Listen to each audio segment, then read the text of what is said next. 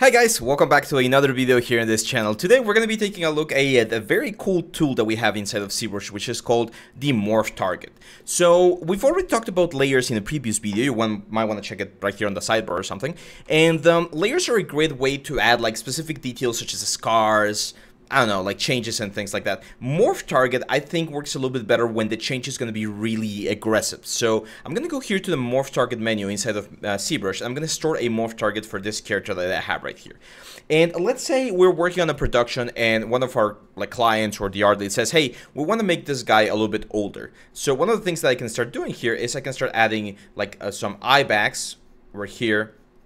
We can maybe add some more wrinkles here on the top of the eyebrows. I'm gonna like exaggerate a little bit of the what's the word? The frontal bone right here. One of the tips that I've been giving is try to use the trim dynamic brush to clean up some forms instead of going into a smooth brush. Smooth is really good, but if you combine it with trim dynamic, you're gonna get cleaner shapes as well. So another tip that we can have here is when we're sculpting wrinkles, especially wrinkles and folds and things like that, you might want to change your clay buildup alpha to the round alpha. I really like using alpha 12, and alpha 12 is great because as you can see right here, we can start adding things that are going to look a little bit more organic.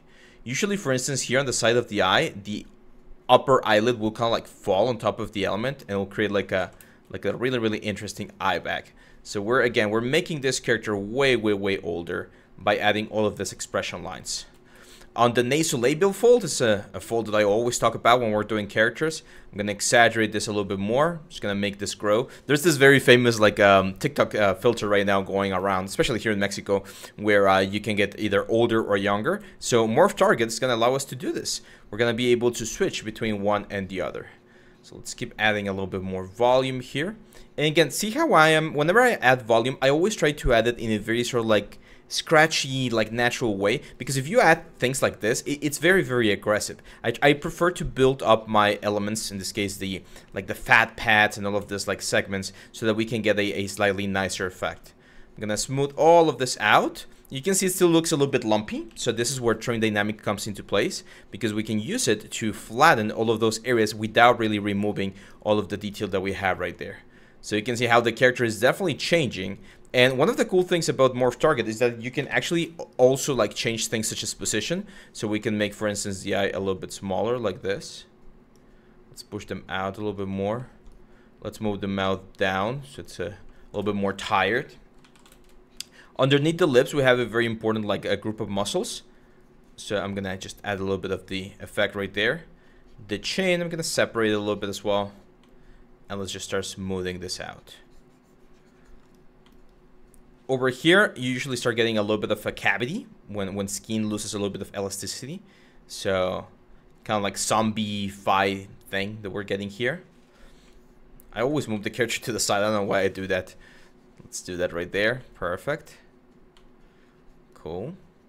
And yeah, so all of these things we're working inside of this thing called the Morph target. And the cool thing about the Morph target is that we have a couple of options. First, at any point, I can just use this option called switch. And what switch will do, as you can see, is we're going to switch between the different morph targets. You can save this morph target as a different subtool, and then you have like variations of the character. Like maybe you're doing a game or a film where you have like the evil tween or something like that.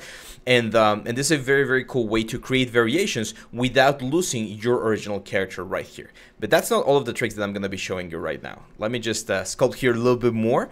And while I sculpt, I just want to remind you guys that we have our premium courses available. Right now, at the time of this recording, we have our first premium course, which is weapons creation. It's right here in the description. But I'm actually working on the next premium course, like as of, well, not right now because I'm recording this, but on the off time, I'm working on it. So it's going to be available very soon. Make sure to follow us everywhere so that you can get the latest news. So yeah, there you go. As you can see, I'm creating a completely new character. Let's add some like more intense wrinkles here on the union of the nose with everything else. We can even add some like expression lines here on the top. There we go. Smooth them out a little bit so they're not as intense. And we can still have this like very like stylized character, but now we have this very interesting switch between one and the other. So the cool thing again about the morph brush is that, or sorry, the morph target is that it allows us to have two different versions of the same character. You can save this again, as I mentioned, as a blend shape because we're not adding any more topology or any more points. And yeah, you can generate some very, very interesting changes. Now I'm going to show you one of the tricks that I was mentioning, which is the Morph brush. So other than this Morph target, we have a brush that normally doesn't work when we're using like any other thing. So if I make this cylinder a polymesh 3D and I try to like whatever, dynamesh it, or let's go dynamesh, there we go. So we're sculpting, we're doing whatever. If I grab the Morph brush, which shortcut is BM and then they change it a G, BMG, it's gonna say, hey, you need to have a morph target, otherwise it's not gonna work. But if I go over here to the character and I have the morph target, the morph brush allows me to blend between the original character and the old character. See that? So pretty much it's kind of like an eraser. It's not actually an eraser, it's just a brush that blends again between the two different points. And the reason why this is so powerful is because imagine we're working again, we're on the morph target right now, and our art supervisor comes and says, hey, I really like what you did with the eyes, but I don't like what you did with the mouth. Or I really like what you did with the mouth, but not with the eyes. Like they can pick and choose, right? Like different things that they like about the character. And by working with the morph target, I can just go like, okay, fine, BMG, and we're gonna go over here, and maybe if we don't like what's happening on the eyes, we just bring the eyes back to their original like situation, and we can blend softly from the previous situation that we have to this new element right here. Really powerful to do so. You can of course do the scratches and the things as well, and it's also going to be a really good way to blend between each of the different versions. But it's a very very cool non-destructive way to generate interesting shapes here with your character. Now I do want to continue working a little bit here. I'm a little bit inspired right now, so let's make this guy again the evil twin. We're still inside of the original morph target, or the morph target. And I don't know, I kind of feel like adding some like intense scars like going up. You guys saw like Star Wars, the Obi-Wan series where they have like this executors or something. Like this is the kind of thing.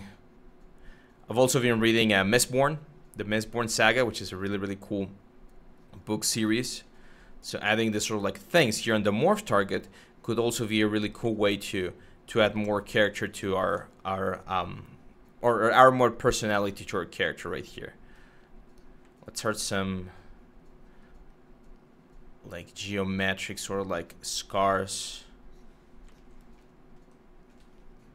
This is a little bit more of a design process that we're doing right now, but all of this design could potentially create a really interesting character right here. So I'm gonna go up, let's go back, let's go up, and then over here, there we go. So all of this is being saved on the morph target, and at any point again we can go back to the options over here to morph target and switch between the original and the able version of our character. So super again like easy way to generate a lot of detail. And then if we see that the detail that we're adding is way too much, Morph brush allows us, or will allow us, to generate and blend between the both of the elements in a nicer and faster way. So yeah, that's it, my friends. Hope you liked this video. I'm gonna do some quick renders with this guy so that you can see the thumbnail. And if you want to learn more about the 3D world, make sure to check our library. We have a ton of shorts, a ton of videos, and we're gonna be doing more stuff. Make sure also to leave me a comment if there's specific things that you want to learn about. I have a plan that I'm trying to follow, but also I'm always open to suggestions. So that's it, my friends. Thank you very much, and I'll see you back on the next video. Bye-bye.